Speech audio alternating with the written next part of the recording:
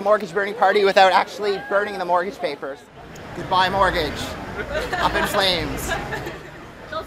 My name is John Cooper. I paid off my mortgage at 30 years old, and it took me 3 years and 2 months.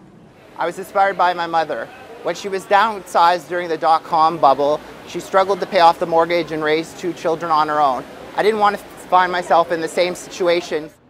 My mortgage was like $250,000. That's a lot of money, so I just wanted to, get rid of it as fast as possible and be able to enjoy the rest of my life. Unfortunately, there's no easy secret to paying your mortgage off early. And before you ask, no, I'm not related to Donald Trump, and no, I don't have a trust account the size of Paris Hilton. I worked 3 jobs, worked my full-time job at a pension consulting firm, and then on the weekends and evenings I would do freelance writing. So, while people were out having a good time, I was usually inside on my computer working. I worked at a supermarket, No Frills, as a clerk there. It wasn't the most glamorous job, but it helped me pay off my mortgage, so I can't complain about that. To pay off my mortgage sooner, I've been living in the basement and renting out the upstairs. You can get a lot more rent living in the basement, and it just didn't make sense to live upstairs on my own in a 3-bedroom house. I could get double the rent from renting out the upstairs and pay down my mortgage a lot sooner. I live very frugally. I cycle to work, pack my own lunch, and make my own dinner at home. Craft dinner's probably been my best friend the last 3 years. My coworkers and friends, they go traveling all the time, but for me, my most exciting trip was the 24-hour bus ride to Wisconsin. And that included a midnight stopover in Detroit, Michigan, which I care not to repeat.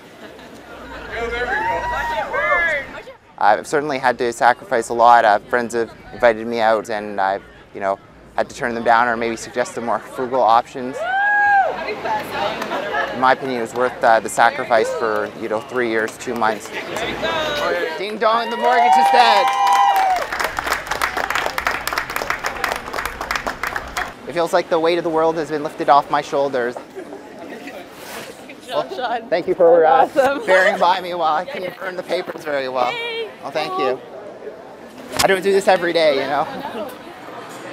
I don't know how we did it. I actually sat down and tried to plan out my finances and see if I could actually do something like that, but no, it's incredible. Sean's achievement is amazing. It's I don't know how he did it, but one thing I can say about Sean is that he's just super dedicated. Now that I've paid off my mortgage, a lot of people are asking me what's next. I'm going to loosen up and enjoy some of the things that I've been depriving myself of. The first thing I plan to do is travel.